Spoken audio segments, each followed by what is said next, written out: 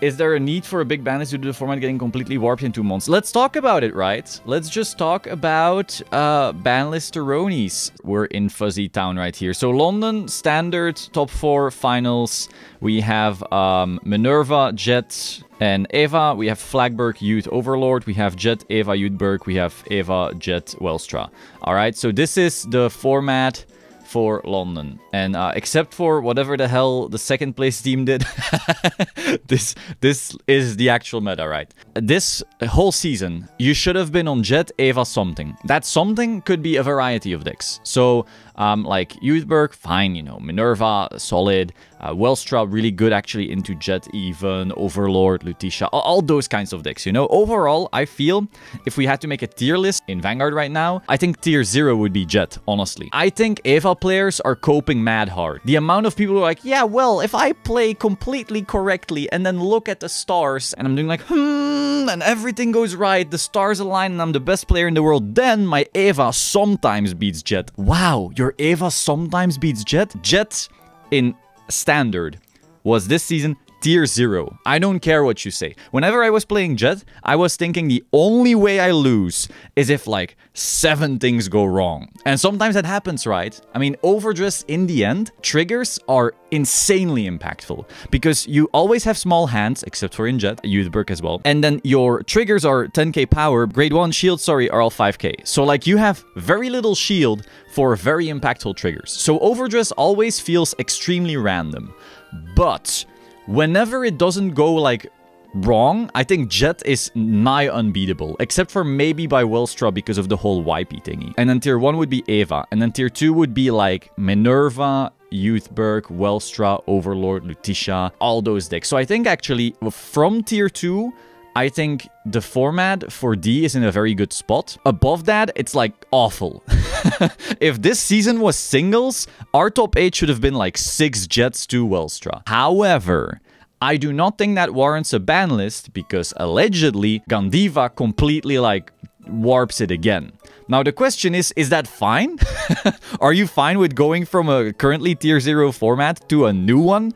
I don't know about that. But again, I haven't really playtested much with Gandiva, so that's just from what I'm hearing. So, but are you fine with that? Or do you want to see like a pre-hit on Gandiva cards and a nuke on Jet? I don't know. Overall though, I think had you been forced to replay this format, you should have hit Eva and Jet, and then it would have been actually like diverse, enjoyable, and pretty cool overall. You know, it's hard to say. I think Standard overall gets enough updates to where it doesn't need as heavy-handed ban lists usually. I mean, if we look at Malaysia, yeah, there we go. So this is the Malaysia top 4. You have your Eva, you have your Jet, you have your Eva, you have your Jet, you have your Eva, you have your Jet, you have your Eva, you have your Jet. Malaysia knew what the hell was going on. And then their third slot was Overlord, Lutetia, or Welstra. That is exactly what the format is, right? But again, if consistent updates to the card pool keep everything fresh, I'm probably fine enough with not having hits on Standard. Now, here's the issue with V Premium, right? Are you not bored yet? I had my fun with Leopold. I'm gonna be real, you know. It was brain dead.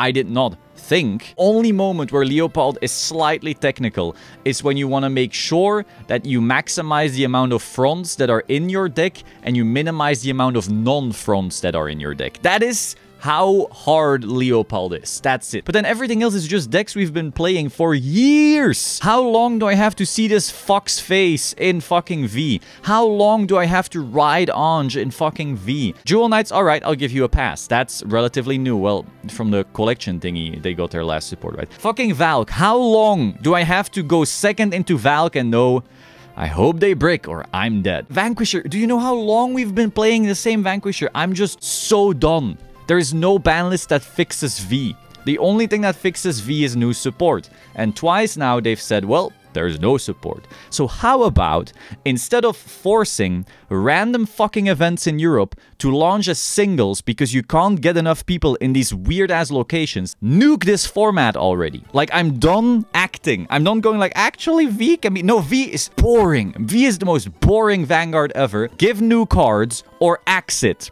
But stop destroying BCS and Springfest weekends with this. So there's no ban list that fixes this. Like you say, oh, okay, but we can keep it fresh by banning like all the decks you see here. Okay, then we play the Silver Dust Blaze meta again. Like you can keep on banning and all we'll be doing is playing older formats again. It's new product or kill the format. At least kill it like at the BCS level. You can still have V locals, no one's stopping you. Like Edison and Goat format were doing just fine casually, people could just hold it on their own. But this half-assed destroying Eater, like, just fuck it. Malaysia Premium, let's see. In Premium, I think we still need a ban list. Jet Steam Maiden is tier 0. I've tried to build a deck that reliably beats Steam Jet while not sucking into other stuff, and it just doesn't exist.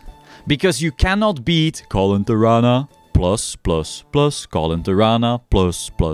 You cannot beat a +6 on turn 2. There is no way. There is no amount of skill or engine or quirky counter that fixes the fact. Some people are like also mad coping again on Gridora and Chaos. They're like, oh, but Gridora and Chaos shut off their mechanic. Oh, here's a Heritage. Oh, here's a Ragnarok. Oh, here's that other thing that then re-rides into a Great 4 from deck. And like, there's a billion outs that deck has. Why? Because the ceiling of that deck is just so much higher. It just is. The only times you reliably beat a good Steam Jet player is if they break.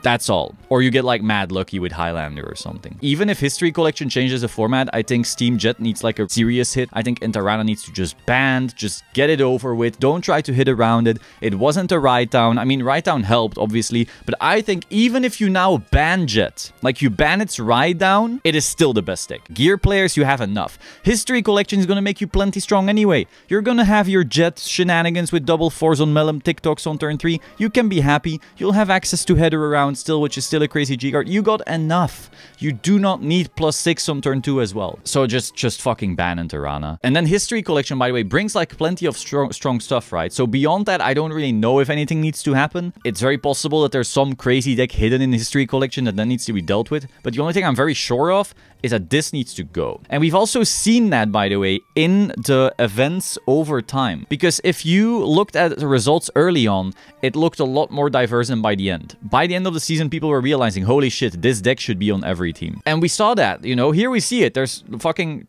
3 of them. 3 of them in the top cut. I don't know what the third place team was doing. They have an Angel Gise, but that's based. I love it. We have here London.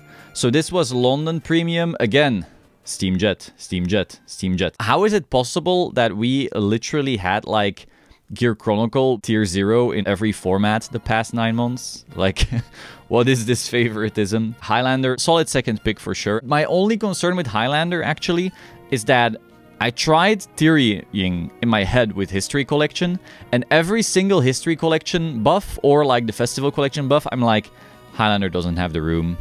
This doesn't synergize. Highlander doesn't have the room. And so I'm like, all right, all the other decks are getting better with History Collection and Highlander is just ignoring all of that support. Do you think riding Loris is stronger than riding Reindeer? Because I don't think so. I don't think Highlander will be getting that much History Collection help. But I do think that Gears gets enough History Collection help. So I don't know, fucking nuke and Tirana, and then new decks, you know, can flourish.